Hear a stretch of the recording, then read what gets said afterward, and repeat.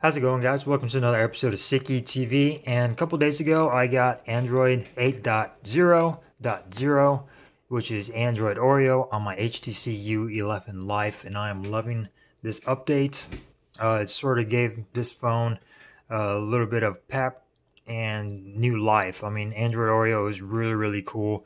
I can't wait for it to come out for the LG V30. It is kind of sad that a $300 phone got Android O before a $800 phone, and I think LG needs to step it up. HTC is killing it right now. Way to go, HTC, for upgrading and just keeping your phones up to date, which is really, really nice. This is a $300 phone, mid-range phone, kind of budget phone, and it's got Android O right now. My LG V30 does not. The Note, I think it has a beta version, but still nothing official yet. So let's go ahead and jump down to some of the features. We now have a swipe gesture on your home screen, and this is using the HTC Sense Home.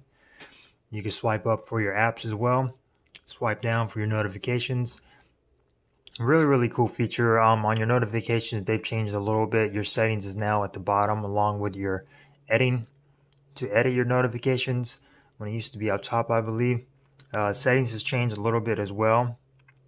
It's a lot more cleaner looking. It looks really, really nice. I like it.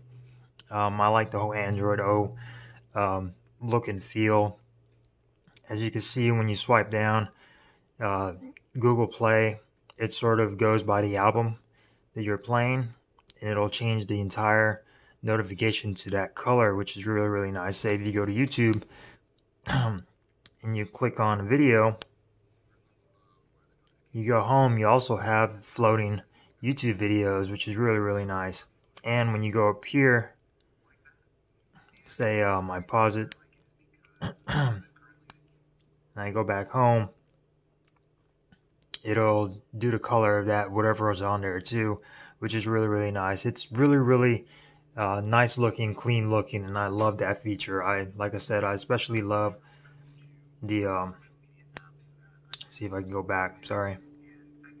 I really love the picture, floating picture on there, the picture in picture feature on this. If I go over here, it'll still be floating there. I really like that. That's one of my favorite features of Android O, which is pretty cool. And also, when you go into your YouTube, you also get little previews of the video when you're scrolling. So it'll start playing the video with no sound. It'll have subtitles on there to show you a little preview of it. So it's really, really cool. Really, really nice feature. Android O is really, really nice. Like I said, there's been some improvements. My phone is snappier. It's not as laggy. Battery is increased by at least 15 to 20% on it. So battery life is a lot better on this device. As far as camera quality, I haven't really noticed any camera quality. I haven't been taking that many pictures with it. Camera seems about the same, but as far as settings go, they seem about the same as well. I haven't noticed anything changing, but performance and everything has been just fine. The squeeze feature, it's still there, and it works just as fine as well. I haven't noticed any changes on that as well, but Android Oreo is really, really nice. Like I said, I just wanted to go ahead and give you a little view of it. When you hold down on your icons, you get a lot of menus on there, which is really, really cool.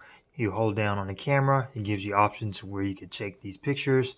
It's a lot more built in rather than having to download a launcher to do stuff like that. I remember Nova Launcher, they do that as well. So it's a really, really cool feature. You hold down on that, you could call people. You hold down on that, you could open up a new tab, etc. Go to your app settings. You can do app notifications. It gives you more options as far as notifications go for a certain app.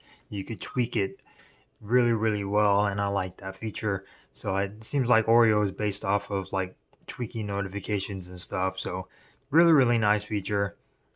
Android Oreo is really nice on HTC. They really do a good job. It's not too heavily skinned like Samsung or LG. It looks really, really nice and clean. So I just wanted to show you guys what Android O looks like on the HTC U11 Life. Like I said, $300 for this phone, and you already got Android Oreo. So really cool. It's a really nice bang for your buck. You got great cameras. You got a quick, fast update. I've had this phone for like, I want to say a month maybe, and like I said, I already got an update. So pretty cool. Check this phone out. It's the HTC U11 Life. Got it off of T-Mobile. It's about 300 bucks. Like I said, Android O. I'm using this as my daily driver right now over my V30 just because I love the features.